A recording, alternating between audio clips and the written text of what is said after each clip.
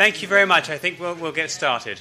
Thank you very much indeed, everyone, for coming to this evening's lecture on the UK media and the police, to be given by the renowned documentary filmmaker Roger Graef. This has been organised by the Media Standards Trust and by the Policy Institute at King's.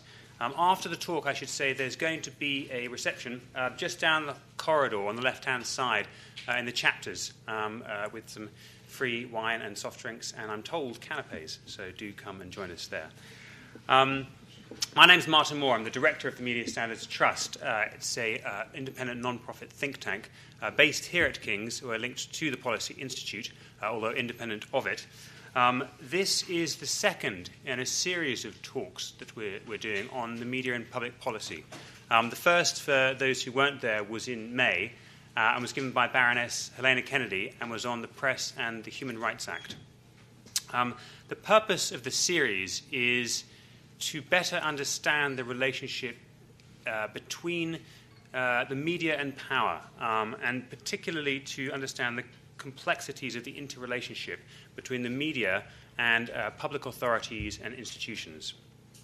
And the UK media, I think it's fair to say, has had a long and pretty complex relationship with the police.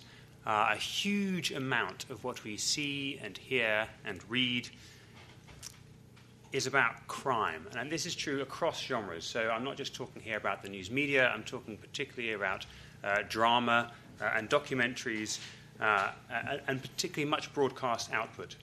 Do come in, there's lots of seats, you might need to squeeze on the ends.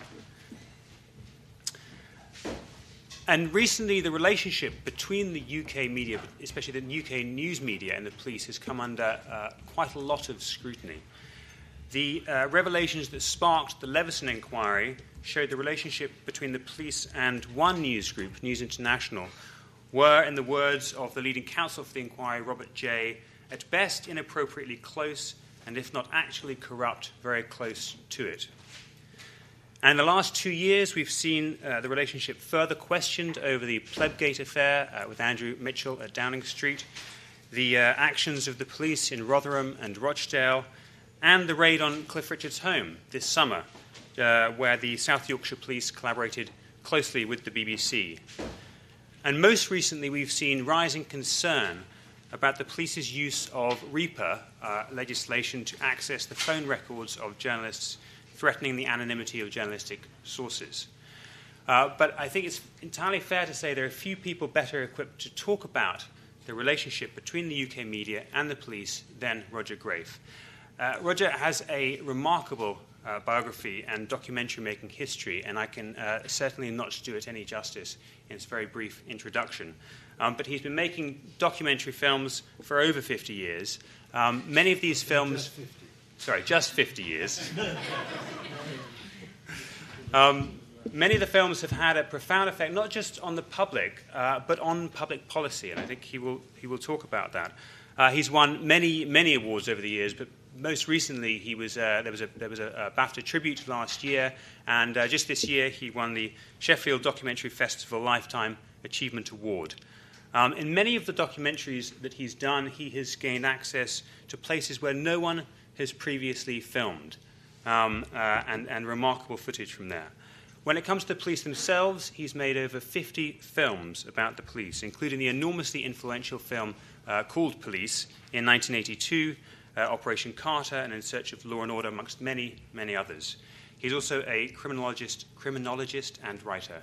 Roger will speak for probably 30 to 45 minutes. Then I'll open for questions and answers, after which, as I say, please do come and join us in a reception down the hall. But now I would like you to join me in welcoming Roger Graef.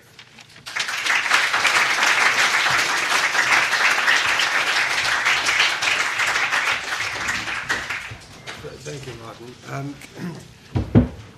Who will know if this mic is working well enough? People in the back row, can you hear? You can hear, all right, yes. Okay, I'm slightly losing my voice, so I'm sorry about that. It may be shorter than 45 minutes if I get totally silent. That actually happened to me in a speech I was giving about communication, in which I had lost. It was the fourth speech in 2 days, and I really had completely lost And there was this mic, and I had a neck mic, and I had to whisper. And everybody was kind of in the back row, and I said, look, guys, if you don't come to the front, you're not going to hear anything. And it was all about listening, because I just realized that was the only thing I could talk about, was the fact that, when you're talking, it doesn't mean other people are listening, basically. And that's if you're interested in that subject, I did a TED talk on that subject too, which I really enjoy, because it's a triumph of hope over experience. You realize that people are not actually likely to pay as close attention as you hope they will. Anyway, I hope you will tonight, because I've got something, I hope, original to say about this. Martin has already produced the kind of litany of embarrassment, although you didn't really mention the hacking scandal, which we could talk about all night, and is very indicative of the relationship that you described. But what I want to do is provide a theoretical basis for this relationship, which I hope you will find interesting. Now, the first theoretical framework for this is game theory, in which, in cooperative game theory, both parties know the rules, know the outcomes, know the risks, and know the benefits. And it seems to me that the police and the media are locked together like Paolo and Francesca in Dante's Inferno, forever whirling around in space, but incapable of uncoupling. Now, in Dante, that's hell. But here, it's not heaven, but it is mutually beneficial, which is why they keep doing it and have done it for 100 years and more. Now, the point about that is what they have created by doing this together is my second theory, which is parallel universe. They've created a parallel universe in which crime is the centerpiece of police work, and moreover, they catch the criminals most of the time, and crime also is done by criminals. In fact, the reality is completely different. First of all, crime is not their main task. Keeping order is their main task. Secondly, most of the calls that are made to 999 are not about crime. The study that was done in the 80s on this showed that 90% of the calls were not about crime to Scotland Yard. But so many that has consistently been true, that this new non-urgent line 111 has been created really to try and hive off the calls about lost cats, lost children, things that are, fires and leaks. You'd be amazed. People ring up to say, I can't unscrew the top on this jar. Do you have any advice? It is really, I'm not joking, it's absolutely all human life is on those 999 calls. But crime is not very prominent. And you wouldn't know that if you listen to the sort of propaganda, if you like. Thirdly, the business about not solving the crime that is there is really important and very interesting. And some of you, I'm just going to ask, how many people in the room have ever heard of the rate of attrition? One person, two people. Right. It's not a widely known fact. But if it goes like this, that for every 100 crimes with victims, only 50 are reported, roughly, and this is round numbers, right? Of the 50 that are reported, only about 40, 35, depends on the crime, are recorded, okay? So the police statistics are for recorded crime, not reported crime. That's an important distinction. Then, out of the recorded crime, the detection rates vary between Powys, which is the highest because they know exactly who does what to who, and the Met, which is what's at least, last time I looked, the lowest at about 20%. Okay? So of the 40% that's recorded, only something between 20 and 35, 40% is detected. Now, detected doesn't mean punished or convicted or processed even. And if you take that further, you get down to an unbelievably low 3% of that 40% that is punished in court. And of that, 2% plead guilty, but only less than 1% go to prison. Now, that's interesting, isn't it? Right? So out of that 100, one person effectively is going to prison. And the point about that is the prisons are full, that the rhetoric about crime promoted both by the police and certainly by the media is what we need are more prisons, and then crime will stop. And in fact, it certainly won't make us any safer. We will have X number of people inside for a while that costs us a great deal of money. I did the numbers when I was first writing my book about young offenders and realized that it was roughly equivalent to the fees. It was actually about the same as sending somebody to Eton or Winchester for a year, for the cost of a young offender's place. And also a normal prison thing would be like putting everybody up at the Ritz. Now, those of us who believe in radical solutions said, why don't you just give them the money? Right? They don't have to steal it. They can invest it. You can suggest what the terms would be. But what you aren't going to do is stop them from stealing by putting them in prison, where even the Tories in 1990 published an orange paper, as they called it. It wasn't white in those days. I don't know why this was orange. But it was the prelude to the wonderful Criminal Justice Act of 1991 that began, first line, unforgettable, prison is an expensive way of making bad people worse. How's that? Great, isn't it? I mean, unforgettable. Who can argue with that, right? Except that, Michael Howard immediately, 4 years later, said prison works, immediately said crime is the centerpiece of police work and they shouldn't be doing anything else. And that parallel universe in which those facts are, the reality is ignored, but this kind of crime factory, if you like, of both criminals and the criminal justice system is mutually reinforced all the time. Now, it's what I call a loop of disinformation, because unless you've done what I've done or indeed have been an ordinary policeman on the beat, you will think that is true. And you also will get your information not just from journalism, although we can go into that in a moment, but from fiction on television, particularly, also in the movies. And I was giving a talk on this a few years ago at the Cambridge Institute of Criminology, and I just literally on the train up there, borrowed somebody's Evening Standard and counted the number of cop shows that were on satellite as well as terrestrial. I'll start with terrestrial and ask, this is just channels 1, BBC 1, 2, ITV, and Channel 4 at that point, right? No satellite, nothing else. I want to guess how many cop shows were on just those channels one night in prime time. Come on. 10. You were right. 10 is right. 10 is. There were 10 shows on terrestrial. But then we add in the satellite and cable. Now, what do I hear? Come on. No, 100's too much. That's way out of line. No, it's 57, though. How's that? Right? Counting that 10. And that's a random Thursday night, with no particular peg, no crime season, no reason to be showing that many films. Of the 57, a couple were called traffic cops and helicopter cops, and so sky cops are called, in which the reality of police work is cut so fast that you would think they were always busy.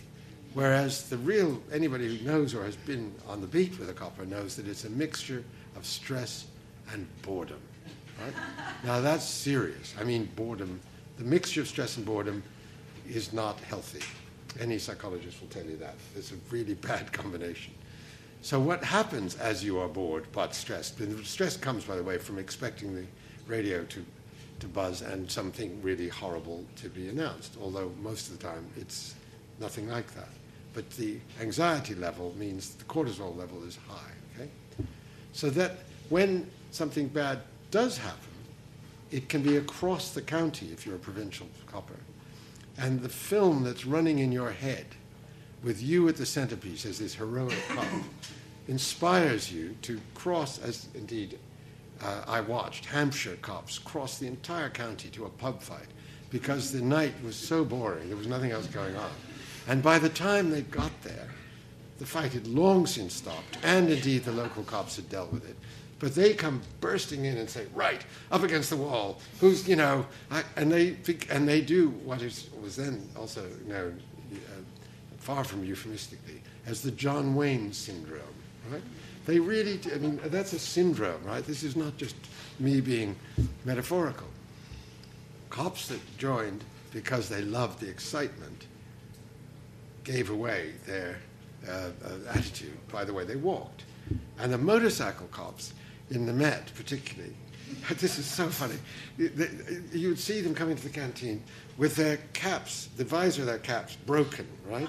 with shades on, and the motorcycle boots kept on, even though normally you would think they would take them off. They'd be sitting there looking. They were called black rats by the rest of the cops, actually. And I just think, I mean, you know, what movie were they in? Some LA cop movie, right? But what happens to LA cops, and this is very well described by Joseph Wambaugh, who you may have known, The Onion Fields, people like, you know, The Knights, you know, Black Knight, brilliant thrillers. I commend them to you highly. He said it's what we now know very familiarly as red mist, right? When you get the call, the red mist, the excess of cortisol hits, the boredom gives way to stress, and you suddenly are not thinking clearly anymore. You know, your head is just so full of this energy, fear, and anticipation. And the movie is running, you know, faster, sort of 70 frames a second instead of 24, because they're anticipating what they're going to find, okay? That movie is running in their heads. So when they get there, they make it happen. Even if everything's over, it's all calm, it's not what they expect. So the media influence isn't just by giving stories and getting stories. It is actually changing the script in the coppers' heads as they do their job. Right? You with me? Now that is damaging, because the very best police work, the thing we pay them to do, is to keep order. And keeping order means the very best performance of their office is when nothing happens. Now, you don't have to be a journalist to realize that's not going to hold the front page, right? It is the exact opposite of what journalism needs. But the third theory I want to give you tonight to understand this stuff comes from a brilliant American sociologist called Irving Goffman, Irving with an E, who wrote a book in the 60s, I think it was, called The Presentation of Self in Everyday Life. It's a brilliant book. You can get it for 5p on Abe or something. You know, I can't commend it to you highly enough. And what Goffman was saying, which is brilliant stuff when you're talking to psychoanalysts, as I was 2 weeks ago, saying it's not about what your mother did to you at the age of 3 or something, or didn't do.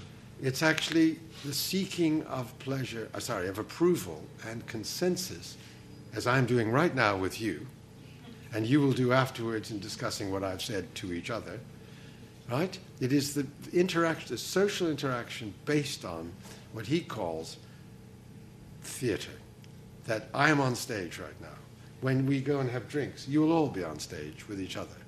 If you go to the loo, you'll be backstage. And backstage you can do whatever you like, doesn't matter, especially if you go into the cubicle. But if you're just having a pee, if you're a man, you are still sort of on stage. You're in the wings. Now, I don't just mean whether there's any kind of competitive show going on. I mean just the way in which you conduct yourself will be watched by other people. And the third theory I want to put to you, to put these three things together, is that indeed the police and the media, they kind of act for each other, but that the media in question are not the press or television or radio, it's each other. That they are the audience for their performance, and they are always performing unless they're alone. So that if you do find yourself, or watching, filming as I've done, two coppers just walking together, they are showing off to each other. They're always trying to impress each other. They're never just saying, this is boring.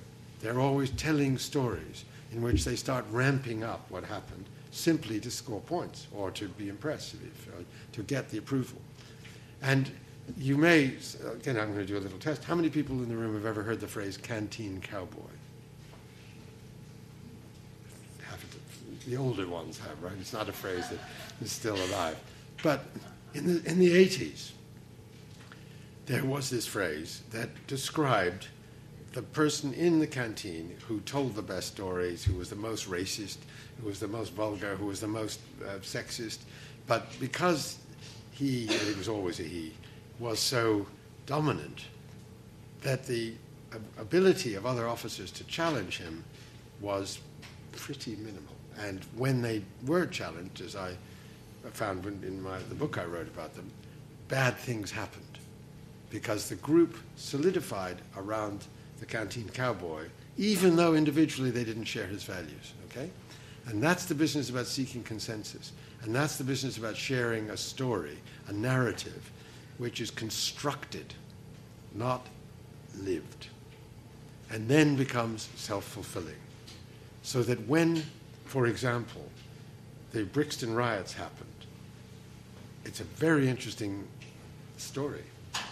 The 1981 Brixton riots happened because two detectives who saw somebody being stabbed in a fight tried to rescue him. They weren't arresting him. They were rescuing a black guy from a fight on the street in Brixton.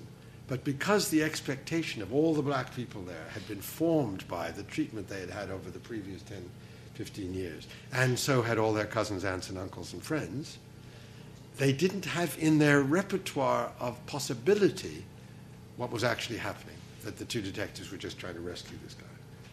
So they started to beat them up, they started rioting, that riot was really very interesting because that's what was at the heart of it. Meanwhile, however, the Special Patrol Group, the sort of tough cops, had been conducting something with the delicate title Operation Swamp, which was to try and stop as many people as possible, to stop and search as many people as possible, because to see about robbery, street robbery. It was an anti-robbery campaign.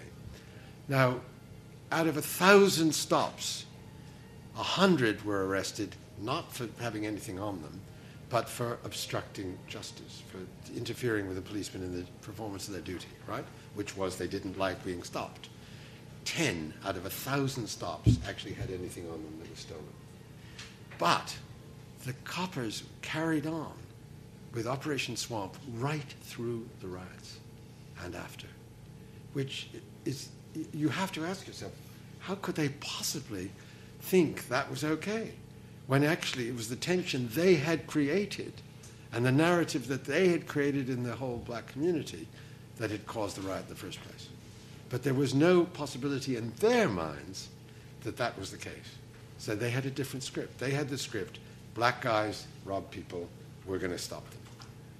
Now you see how that simplification, that simple narrative, which they are carrying around in their heads, which comes from Kojak and Starsky and Hutch and all of those things in those days, becomes active on the street in a very destructive way. Now, when we were doing the Thames Valley Police series, we were with a traffic cop who was chasing a speeder, and suddenly his speedometer collapsed to zero. And obviously he couldn't stop the driver saying you were going X and Y because he didn't have any speedometers. So we pull into the garage of Thames Valley, and a man who looks now like I do with grey hair, well, silver hair, comes out and says, "Are you from the BBC?" And I said, "Yes." He said, "Well, you're ruining our cars." And I thought, we've been accused of lots of different things, but ruining your cars, I mean, how do you figure that? He said, "Well, you show Starsky and Hutch, don't you?" And I said, yeah, okay. And he said, "Well, ever since Starsky and Hutch has been shown on telly, nobody ever gets out of their car and shuts the door. They dive out and slam the door, and even if they're going to lunch." They're in a movie, right? They're in the movies. And that's the kind of thing I'm talking about. Another example, which was from a panorama we talked about, which was absolutely riveting stuff, about what happens when cops kill, when they pull the trigger, and the problem at that point of producing an accurate account of where they were standing, how many bullets they shot, all the stuff that you would think that they, as professionals, knew. Well, the red mist hits immediately to the point where there is tunnel hearing, and effectively the brain has so much cortisol in it, it shuts down for a few seconds. They are not there. So what they then have to do is combine with these other coppers to find out what happened, because they weren't there for those few seconds. Now, one of the things this guy from the University of Minnesota demonstrated was that in the 3 seconds or 2 seconds that it takes to pull the trigger, somebody can turn around and go 8 feet. literally turn around and go 8 feet. And so that when they get shot in the back, and the copper said they were facing me, all the police critics say, no, he's lying. He's pieced together with his mate. It's all corrupt rubbish. But neither of them were there. It's their best guess. And one of the really interesting things that come out of his study is a very interesting example. Hospital waiting room, role-playing, right? Everybody's actors. The two cops are not. They come in. They know it's a role-play, but everybody else is acting. And they've been called because there's a fight. Oh, no, sorry. They've called because there's an old lady who's causing trouble and they can't get rid of her at the hospital reception. So they walk in, man and a woman, and suddenly two guys sitting down, one in a vest and the other in a lumberjack shirt. One of them pulls a gun and shoots into the ceiling and starts to point the gun at the other guy, and at which point both cops, shoot at him. Now, this is a role play, okay? And when asked who was wearing the vest and who was wearing the lumberjack, they both got it wrong. When asked how many bullets each the other one had shot, they both got it wrong. And when asked how many bullets they had shot, they both got it wrong. Now, that's in a role play. And when you understand how difficult it is to keep track of what you're doing, when you are so stressed, when the red mist is turned into this, panic is turned into absence, then the creation of that event has to draw on other narratives, which is where the media come back in. Okay? And I suddenly blanked on his name, Harry. Mary, do you remember Harry? What was he called? The Irishman who had this table leg. Harry Roberts. No, Stanley. Stanley, that was his name. Thank you, Harry Stanley. What happened there is a classic example of what I'm talking about. There was, of course, general fear about the IRA. This Harry Stanley, who's a perfectly normal family man, has got a table leg which he wants to replace the broken one at home, and he's got it in a bag. He is Scottish, by the way, not Irish, if I remember correctly. And he goes into the pub and orders a drink. And somebody there notices that what he thinks is an Irishman has this long thing in a plastic bag, okay? But he is already so programmed to expect violence from anyone with an Irish accent that he calls the police. And he says, there's an Irishman in the pub who's got, what looks like a sawn-off shotgun. At which point, the armed police are called, and when they find him, and he's just wandered off after having had his drink to go home, and they said armed police, but nobody knows for sure because he's dead and the other two, they would say that, wouldn't they? And he turns around and they say that he lifted it in such a way as to look like a threatening weapon. And they shoot him, they kill him, right? But what's so really, a couple of things come out of that. One is that neither of them get the distance between him and them right. Secondly, the way he was shot looks like he was shot in the back of the head, not in the front of the head. And various other anomalies make it seem pretty improbable.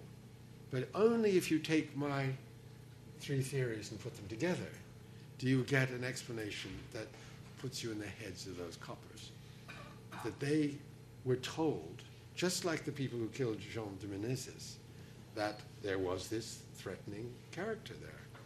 And if you've got a mindset already tuned to that, it's very, very hard to take a deep breath, stop, and think that you might get killed if you ask the wrong question. And it turns out actually not to be a table leg, but a shotgun. So this is where the interaction between the media and policing really is at its most dangerous. And the riots that happened 2 years ago were another example of that, where they are convinced that Mark, what's it called again? Duggan was because he was a gang member, he must be dangerous, even though the gun was apparently in a box in a sock and ended up 20 feet away from the gun. But in both cases, the officers were in the end acquitted because the judge and the juries felt they had a reasonable belief that they were in danger. Right? Now, all of those judgments are being informed by the media, all of them. And one of the problems in understanding this is that when you ramp up the anxiety level to terrorism, then it's even harder for anyone to stop and say, actually, hold on, how dangerous is this person? How much should we be waiving civil rights and the human rights, both of the people that you're suspecting and the people around you, when you come in, as in Forest Hill, for example, mob-handed against some Asians who had nothing to do with the bomb-making factory that they thought they did, along with the BBC and ITV, ITN, and so on, if you remember that. There were a whole bunch of people, and one of them was very badly beaten up by the cops because they hadn't bothered to stop and find out if they were in the right place with the right people. And that's one of the problems I'm really getting at. The asking of the question, like, did Iraq actually have weapons of mass destruction? You can say, well, it's clear, and there were many signals coming out of Iraq that they didn't, and Hans Blix was trying at that point to just be allowed, as he was being invited by the Iraqis, to see that for themselves. But once the scenario had gone into action with the troops being assembled in the desert and so on in January, there wasn't an off switch. There was no way in which the narrative could be stopped. And now we've got Iraq in this disastrous state because there was no thinking going on. And one of the things that really bothers me about the whole relationship here is the problem of thinking, the problem of a reality test, the problem of getting from the parallel universe into the real universe. Because I think the police actually do a better job than they realize.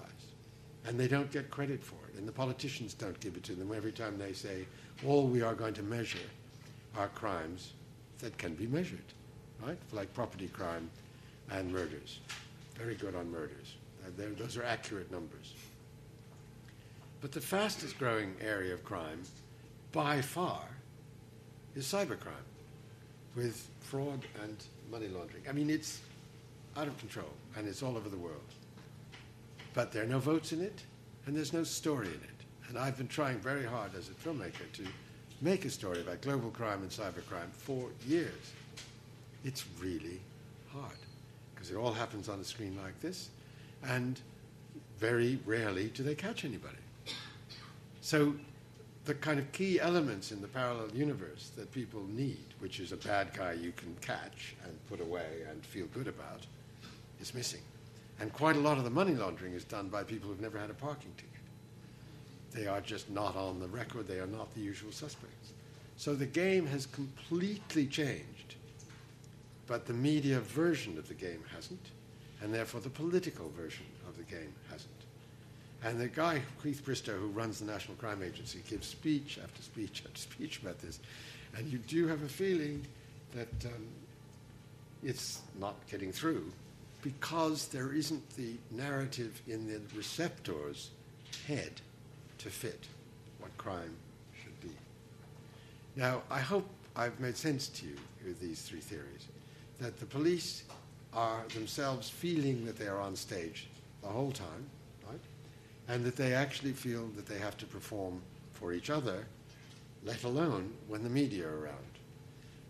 And how many people in this room have seen my rape film? Have you? The rape, allegation of rape?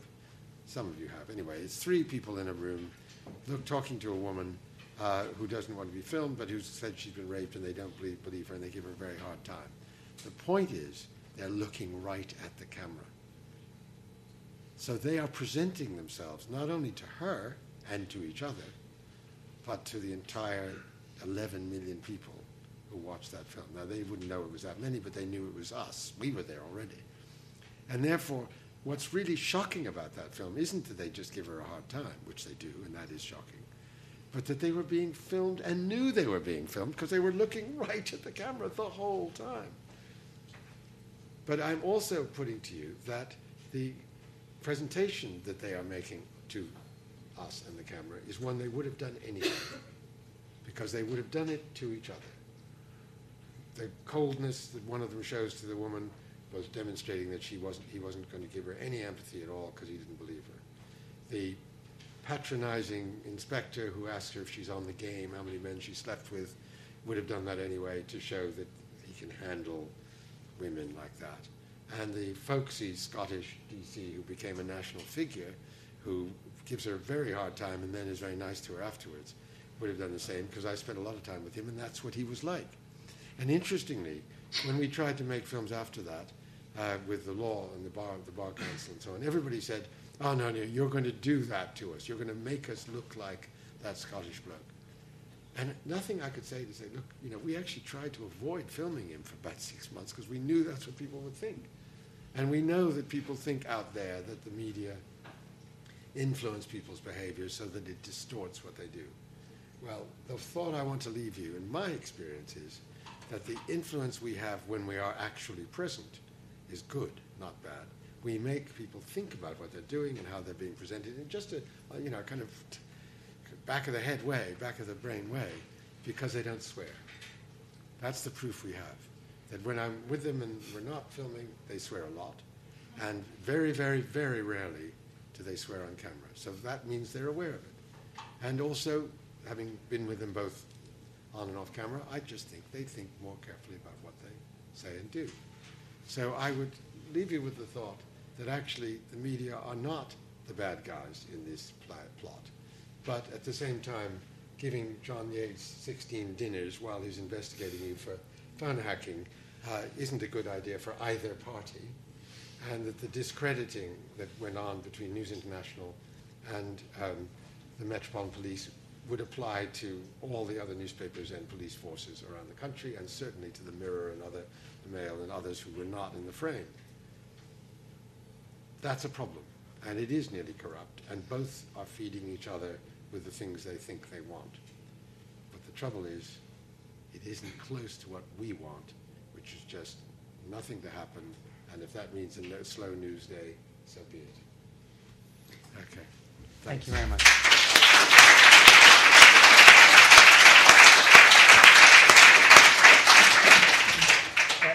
If I could just, Chairman's privilege, and ask two questions specifically about what you were talking about before we open it up, because you talked a little bit about your rape film, and I would just, if you could just talk a bit more about that, and particularly how it had an influence on public policy, since this is part of a media and public policy series. It did. Well, what happened was, and I tried very hard the only copper who said anything about it, I showed it to the three officers. The woman didn't want to see it herself. And all three said, that's fine, yes, that's what happened. She was an unreliable witness anyway because she was slightly mentally handicapped, and that was that, right? No problem. Then we showed it to the chief superintendent of Reading Police Station, where we filmed it, and to the head of CID. They both said the same thing. We gave them a great dinner at the top of the BBC.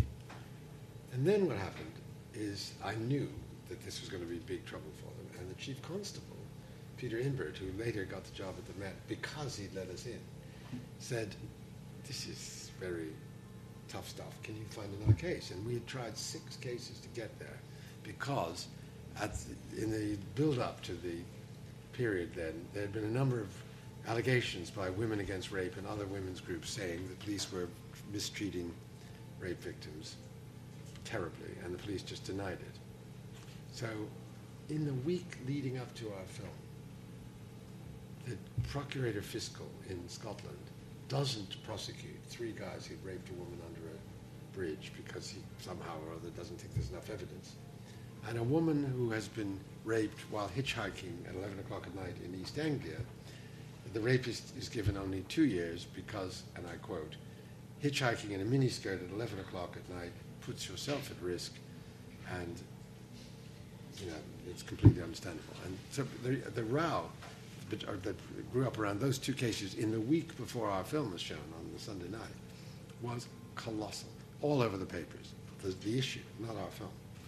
And I then said to the Thames Valley, look, you need to hold a press conference on the day before the film saying that you're changing the way you handle rape because you're going to have women do it, you're going to have all that. But, And they put out an announcement, that was that. But I had seen women training other women in the police to disbelieve rape victims and treat them just as badly. This was the default mode. So when the film on the Sunday itself was coming out, because of the rows of all that, it made the 9 o'clock news before it was shown at 10 o'clock. It was on the 9 o'clock news already. Thatcher asked questions the next day in Parliament. It was shown in CBS News. It was shown in Swedish news and so on. Because nobody had ever seen the proof of what the women's groups had been claiming for 5 years and the police had always denied. Here it was. That was the proof. And then quietly, while blaming the Scottish bloke in particular and Thames Valley in general, all the forces changed that default mode, very quietly. And Peter Imbert, 5 years later, the Royal Television Society said, I think we ought to admit the fact that Roger's film changed our policy. But at the time, they were still in denial afterwards and blamed it all on what they would call the rogue cop, just as they blamed the rogue journalist for hacking, with 8 victims, which 5 years later turned out to be 6,347 victims, of which 2,000 still don't know that they were victims. And if people spend a lot of time talking about the relationship between politicians and the press, and they have lots of ways of describing the relationship between politicians and the press, and the phrase that's often used is kind of similar as the relationship between a dog and a lamppost, or various other phrases. Yes. If you had to describe from who's the dog and who's the lamppost? Exactly. But if you had to describe the nature of the relationship between the police and the media, and particularly the way the police see the media, how would you describe it? Well, I'd say it's a love-hate relationship. The police get more coverage, as I described to you on television, as heroes than any other profession apart from doctors. And in fact, they get many more. But apart from things like Clint Eastwood and Dirty Harry as the sort of tough cop and occasional heroic cops like Serpico against corruption, most of the time they're the good guys, almost all the time. So the media coverage they get is phenomenal, but it's never enough. It's never enough. And the only things they ever remember are the negative stories. They think the press is out to get them. They certainly think the Guardian, the Independent, is out to get them. But the Times, for example, broke the original corruption stories in the 60s. And they did it with undercover recordings. And, I was around in the early 80s and the late 70s when there was a series called Law and Order. Most of you are too young to know. But it was all about the corruption that was exposed in the Met. And lethal stuff. I mean, really, really amazingly powerful. So when I'm in this room with the detectives, and they say, "You were the BBC?" And I said, "Yes." They said, "Did you show Law and Order?" "Yes." "It's crap, total crap." "Why?" He said, "Because there's no wallpaper in Scotland Yard. They had wallpaper in that series, right?" And then one of them said to me, "Look, I think you have to understand, this was the flying squad, particularly the elite. All of us are bent," he said, "because 1/3 take money, 1/3 do favors, and the last third know about it and don't do anything about it." Now, I think things have improved on the corruption front. I really do. And I think the police are concerned about this and concerned about the relations with the media. Elizabeth Filkin was commissioned by the commissioner of the Met, who himself, if you remember the story, took a gift of £12,000 worth of Champney's services for his recovery and didn't think there was anything wrong for a £200,000 salaried public servant to take that, negotiated by Neil Wallace of News International, whom he had hired. I mean, that's where the confusion, the kind of they're morally colorblind on this stuff. Yates is a really intelligent guy. Went to Marlborough, fast track, all of the sort of ideal officer class DAC. He has 16 meals with the people he was investigating. Then has to resign and now works for Bahrain police, advising them. Australia Right? now. No, it's in Australia now. Oh, right. Thank you. But I mean, he was a friend of mine. I was just shocked. that he would do that, because I really liked him and thought he was a thoughtful man. Can you explain how he would do that? Me? Yeah. Well, you obviously know he's in Australia. Well, yes, he's working for Frank Lowy, President Murdoch, who organised it, because Murdoch and Frank Lowy were very close. But I thought he was a really, a cop with a future in the police, not having to sell his soul. Well, it's sort of what you were saying, which I found fascinating, in that it's sort of groupthink in a way. Yes. And it's, it's all the funny stories, those games you play where you have to remember something and then you whisper something and it changes and goes around. So Yeah. sort of how they would describe it. Send 3 and 4 pence. We're going to a And I dance. saw some research recently that said we're actually safer now than we have ever been in history from physical attack. We are, leaving aside wars and terrorism, we are safer than we ever have been. If you read in the Mail and other papers, you would think that we're all likely to be murdered the minute we walk Exactly. through the door. When you were saying that groupthink, I mean, one of the things also that you didn't mention, which I think is true, is that enormous amounts of people who are policemen and policewomen come from families of policemen, so they've grown up with this. They've grown up with a sort of a groupthink on how things happen. So and my experience in the phone hacking victim of going from an absolute police speak to me to when they have been absolutely protective of me for the last 3 years and looked after me and found out that I was being followed by News Corp, and they've just been wonderful. And I come from a generation where I was brought up to trust the police. Of course, yes. And we all knew there were crooked cops. But I just found what you said absolutely fascinating, that, in a way, for them, the most important thing is the newspapers want stories because no one's going to buy them if they haven't got all the terrible criminals and riots and these dreadful black people and Muslims and all these other people called in all these dreadful problems and these sons of single mothers called in all these problems. Absolutely. I mean, what else have they got to talk about? Exactly. Bad news sells newspapers. But the reason is, it's very interesting. It's because of the drug problem. All of our drug problem. The drug isn't heroin or cannabis or any of that. It's adrenaline. And fear produces adrenaline. And you can get it second, third, fourth hand. You can get it just by picking up the Evening Standard and saying robbery's up. You may be safe as houses. But if you read that, there's a little shot of adrenaline goes in your head. And that's the problem. Adrenaline. And it does sell newspapers, no question. We are moving very seamlessly into questions. Let's take the question here, and then we'll have a question over here. Hi, thanks. That's really interesting. I thought what you just kind of from what you said in my mind, there's something about groupthink and culture and how that affects how the police work. But you also said something else which didn't come out as explicitly, which is that those things can change. And Yes. You said the examples being the way that police treat rape victims, Brixton riots, corruption. Now you said it's better than it has been before. So I think what you're saying is that when these things come to light, it is possible to institute some sort of program of change that can result in positive change in culture. Yes. And so my question is, in light of what we've heard in the news recently about a police culture that appears, if the allegations are true, to think that it's okay to break journalistic privilege when they're investigating, and also Indeed, yes. legal professional privilege. Yes. Do you have any ideas either about the psychology of that or about the kind of measures that we can put into place that would help to mitigate that? Well, I certainly have a view about the first part of the question. The second is harder. The first part is what I was saying about terrorism. Terrorism has simply trumped all of the civil rights and human rights argument. And people will say, as we argue about this, which would you rather do? Have your, sleep safely in your bed, or protect the rights of, of a imam who is spouting violence?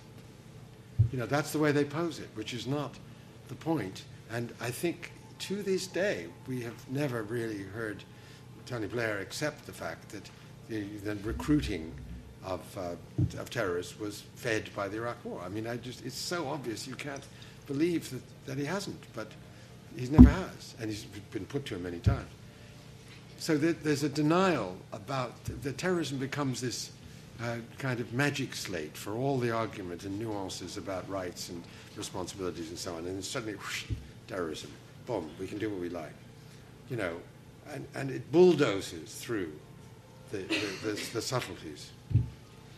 how do we change that? That's a really good question. I'd love to hear other people in the audience and what their thoughts are. But I think from what I've seen of attitude change in the police, I can just give you two very particular examples if I have time to do that, right?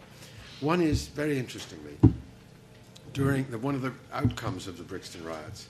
By the way, the reference I was going to make was that people up and down the country who had no black people in their areas at all watched the telly and formed their attitude about black people from watching them fight with the police in Brixton, right? So that meant a cop, I know this, a car driving through Shropshire full of black people was stopped simply for driving through Shropshire and being black. Just as, Griffiths Jones, as the policeman told by Rowan Atkinson, it's not an offence to wear a loud shirt in a built-up area, not the 9 o'clock news. That kind of feeling that really that was a groupthink that went right across the country. But the Met at least had something which was kind of community relations project, a workshop, which lasted a week, and we filmed it. And what was really interesting is it was 6 weeks actually. They were part of the weekend when they spent the weekend with either an Asian or black family, that changed their attitudes. They suddenly changed shoes, changed perspective. They saw what life was like, how many times their kids were stopped, how many times they were stopped. They suddenly saw that differently. And that did inform them.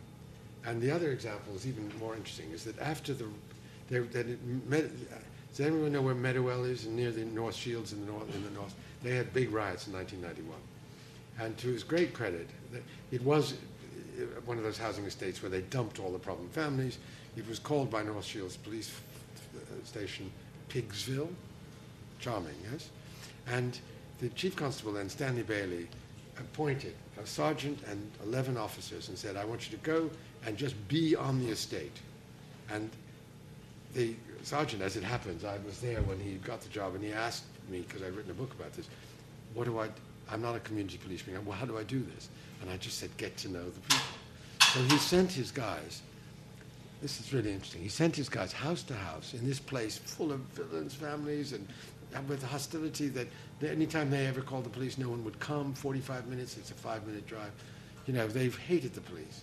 But when these coppers went under, they volunteered for a start. The 11 volunteered because this was enemy territory. And when they started saying, is there anything we can do for you? Nobody believed them, right? They just said, what? What do you mean? What kind of a question is that? Bugger off.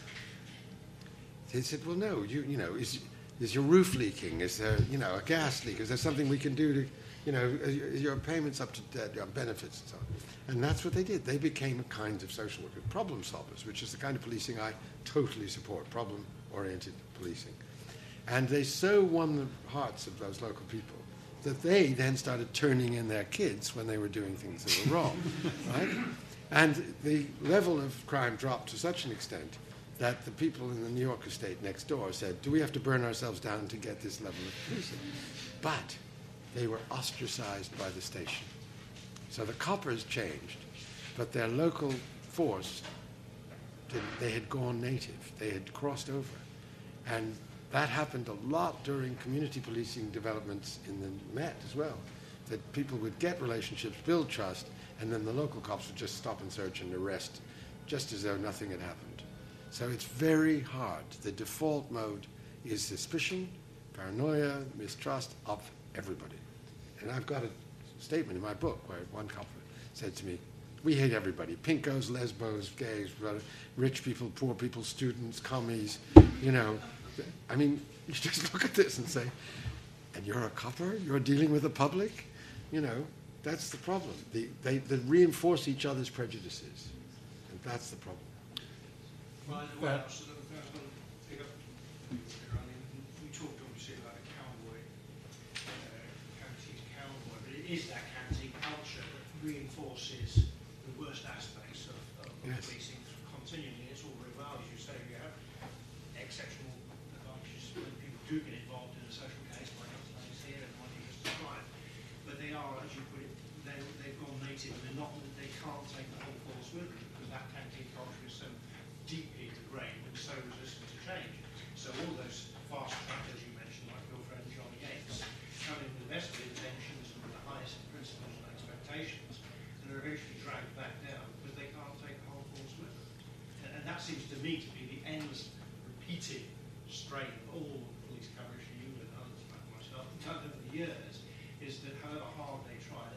still sink back to that. Well, it is a and problem. You saw with the pancake thing, which is, so you don't need a red mist to conspire to. No.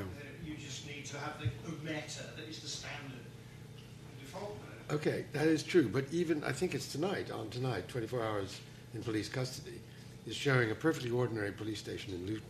And the point I was making about people behaving well, I think they do behave well. I think that's actually showing coppers behaving very well in difficult situations. It's not that they can't. They need reinforcement to do so. That's the point. They need praise, encouragement, promotion, all of those things. We have more hands coming up now, so I'm going to take a couple of questions at a time. So we have a question there and a question at the back. And we'll come to you in a second. Just a question here first. Yep. Okay. Also on tonight, by the way, is, and this is important, the panorama programme on... Well, indeed. But it may have been pulled. Which depends in time. Mahmoud scams depend in time on police cooperation. Because he gives them their arrests at the time they want and so on. The whole things are set up with police. I mean, I think what you say is very plausible, and it's probably been going on for a long time, but it seems to be the interesting thing about the Gomez inquiry was not that they covered it up and whitewashed it at the start, but that after the shit hit the fan, they put an enormous amount of resources into it, and started arresting coppers as well as journalists, and a whole string of them are now awaiting trial and being quite savagely dealt with. Now, so coppers who are implicated in people dying in custody, nothing happened to them at all, but yes. A copper who sells a story, which might be a story of family interest, but it might be a really important matter of public interest, for £1,000 to the Sun, is going to prison. Now, I mean, that turns your whole story on its head, doesn't it? Can we? Yes. I'm going to take another question just because we've got many hands up. Question in the back. Yeah, when I came here, I thought the cities are very two big areas. The UK media is such a broad area. The police is such a broad area. Now I understand the whole thing is about films and cops. And I still don't quite understand what actually the message is of all the main ideas, what I take out of this lecture now. Can you maybe summarize Well, yes, okay, I'll try. Thank you for the question. I'm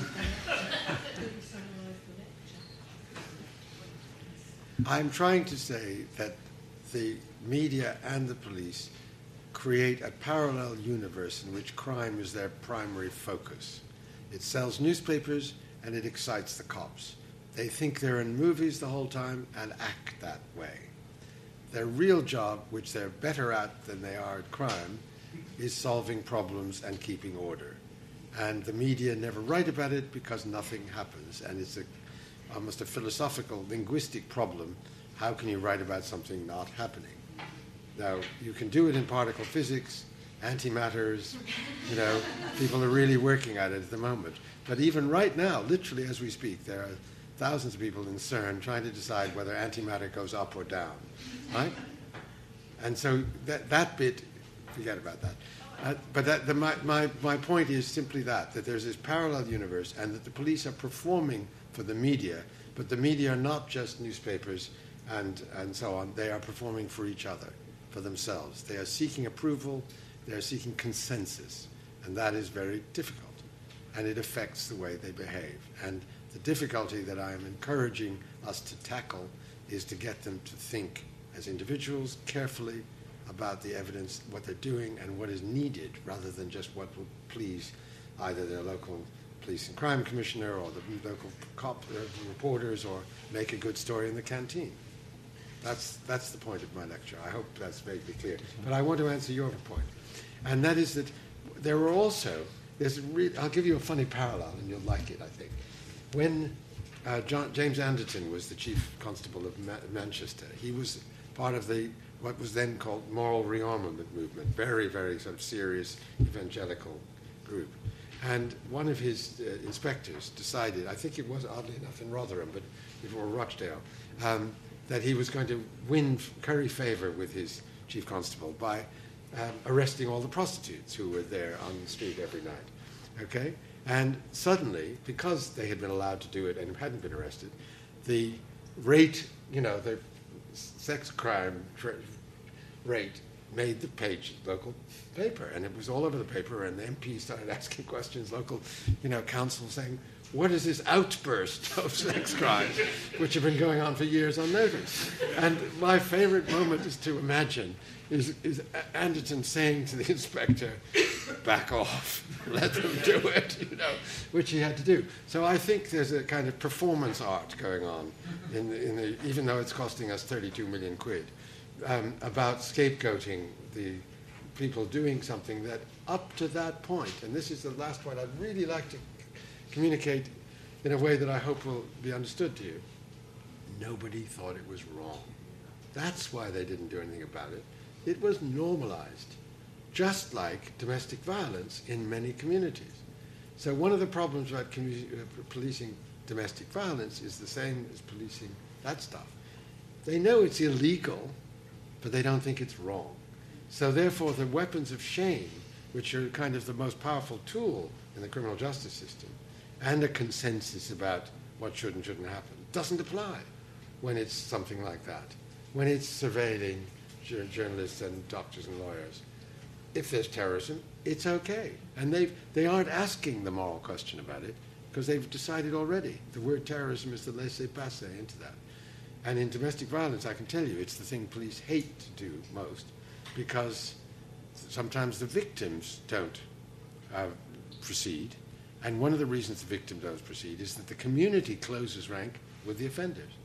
The woman, usually it's a woman, has brought shame onto the community.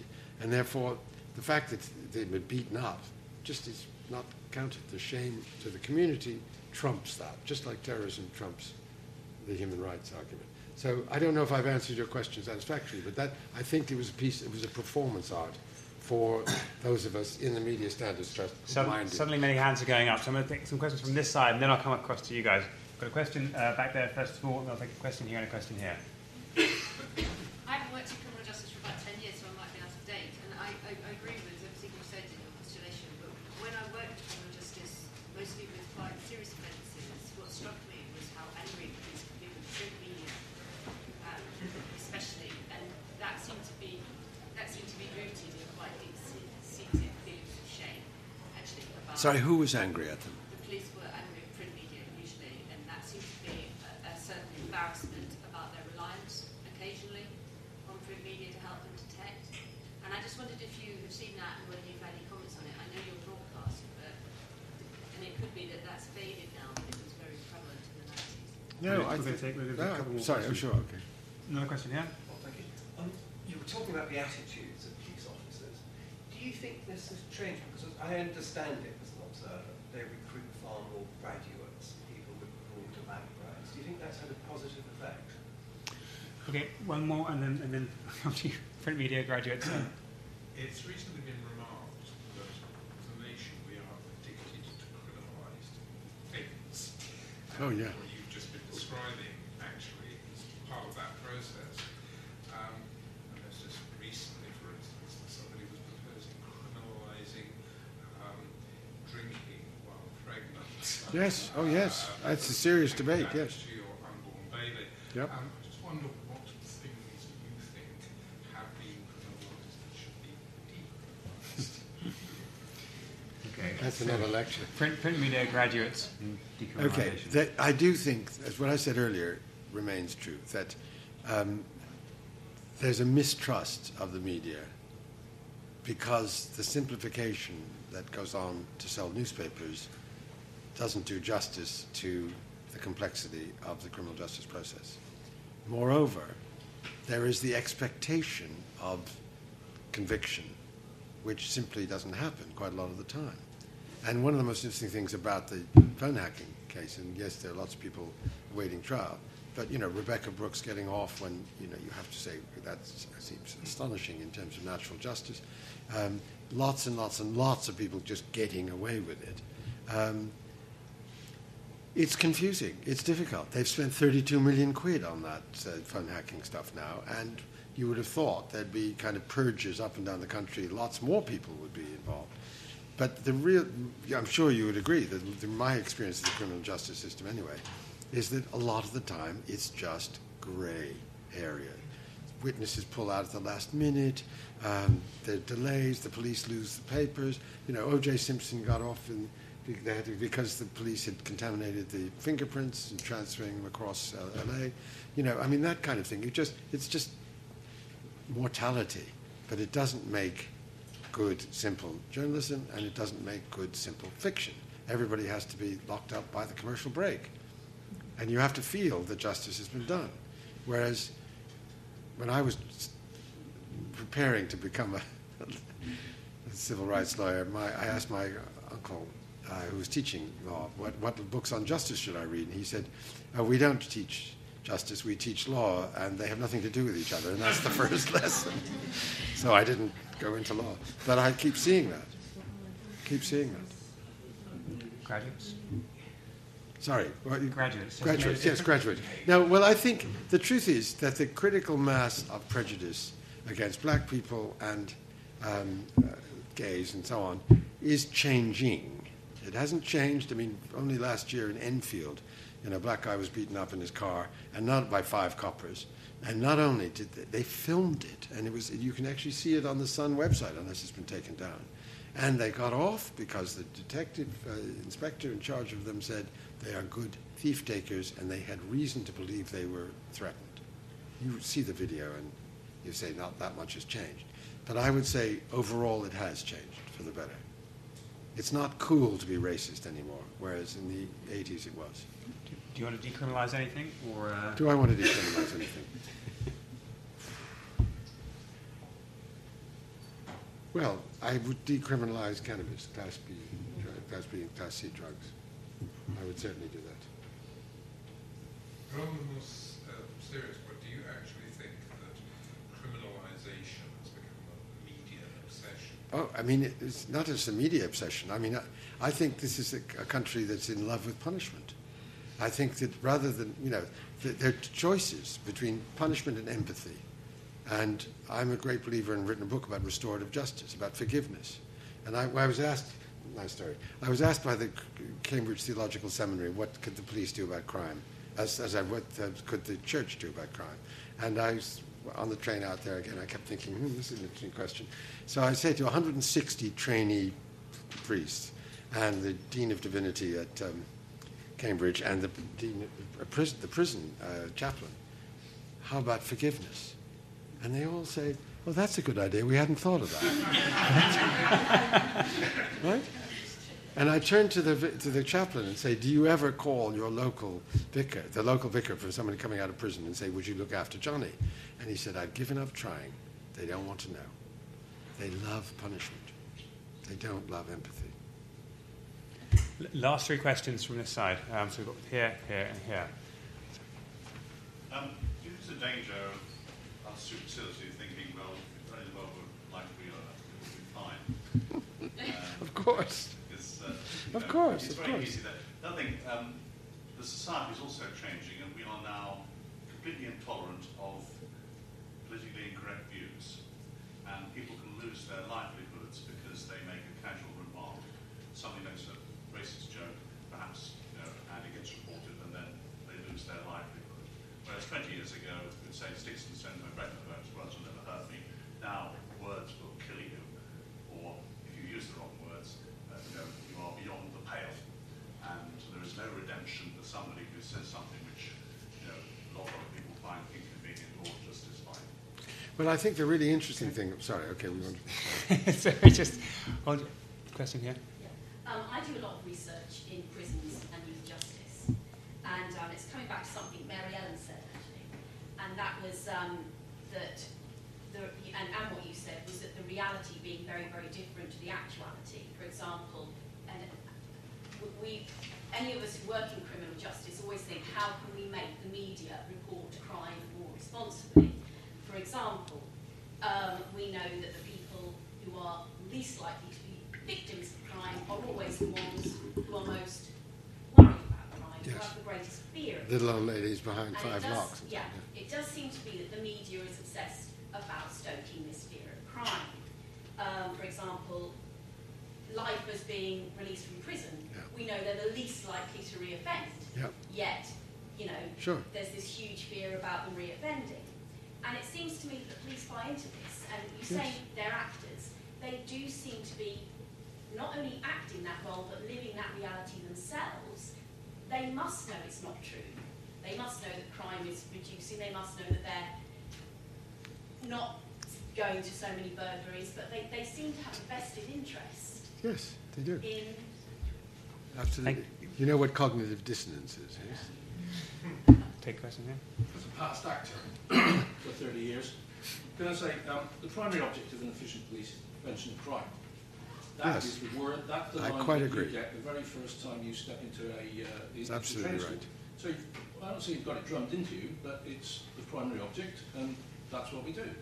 I found it manifestly exciting. I found it absolutely fascinating as well.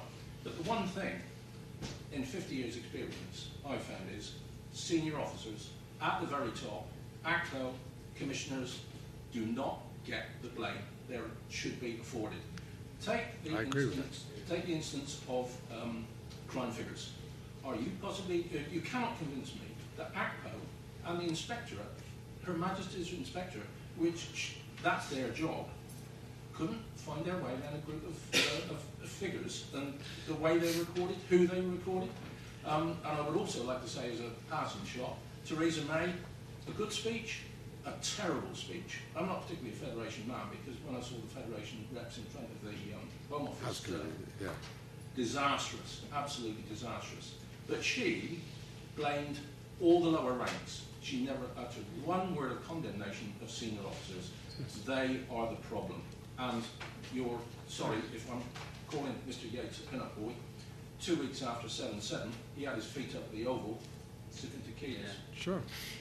No, I don't disagree with you. I take a very quick question. Is it quick? Yeah, but just a really quick one. A while ago you said you are wanting to try and change the behaviour of the police, but equally in your canteen cowboy scenario, you say the people who support the canteen cowboy, even if they don't share his values, would need a whole lot of rewards, promotion, whatever to change. So when you're trying to change the police, how are you going to manage to do that unless the whole culture is rewards, rewards good behaviour? Well, that's right. I mean, okay, I'm trying to take them all together. Yeah. An old ploy. Senior officer's ploy. Okay, so changing the culture, the numbers, blame for the senior officers. What was the first question? Because that was the political correctness question and the political police buying into the media myths. Okay, no, but I wanted to. I don't want to lose this point about political correctness. That was your point. Rotherham and the other places, even Baby P, I mean, particularly Rotherham and so on, everyone was saying we don't want to offend the Pakistani community. That is where political correctness is sick. It's not just bad, it is sick. Because people are saying somehow or other they have a laissez-passer because they're, that's what they're like. Or their girls have asked, behave badly. So there's a way in which, taking your point, the senior people are not taking responsibility for the complexity of the reality that you were just describing, right? There's a simplification. You won't know this, and you will obviously will. The key performance indicators came in the 90s, I guess it was, late 80s, was it? Something like that? Anyway, I remember going to see Charles Clarke as the Home Secretary at that point and said, you do realize that these key performance indicators simply mean that everyone will count the things that they can count and ignore the things they can't count, which, by the way, they do in terms of things like rape is not counted in the same way domestic violence. And he said, yeah, I realize that. So you'll get a handbag as 12 crimes with all the lipstick and the combs and things like that because they've got it, rather than one crime. He said, I need the numbers as a stick to beat the police with. Right? And so everybody then became completely fixed on arrests and prosecutions and things, on the easy things, what's called the low-hanging fruit. And the complexity, which hopefully graduates and people you don't have to be graduates, you just have to be emotionally intelligent. And there's some wonderful cops who are not graduates who just simply understand the complexity of human life. You have to understand one thing about being a police officer, and I hope you agree with me. It's unlike any other job because people come to you with problems. You can have, you're not just doing your shopping, you always say, can you help me? You're looking for help. Or you get called to go into a difficult situation. it's more complicated than any job I've ever seen of any kind, and I've made films about particle physicists and things like that. The whole of human nature is part of yours. That's why it's exciting. But the crime prevention part is impossible to succeed because you can't count it. And once the culture of counting and crime became central, crime prevention just disappeared. And that's why, I mean, I'm advocating exactly that. And it was the mantra. And keeping the Queen's peace is what the oath says. But, you know, crime takes over. I'm going to stop it there. I mean, we've had a fantastic number of questions, actually. More questions, I think, than I've seen in many of these events. So thank you so much to you all for those. And as I say, there are drinks and snacks down the hall on the left-hand side of the chapters. But if you would join me in thanking Roger Graef.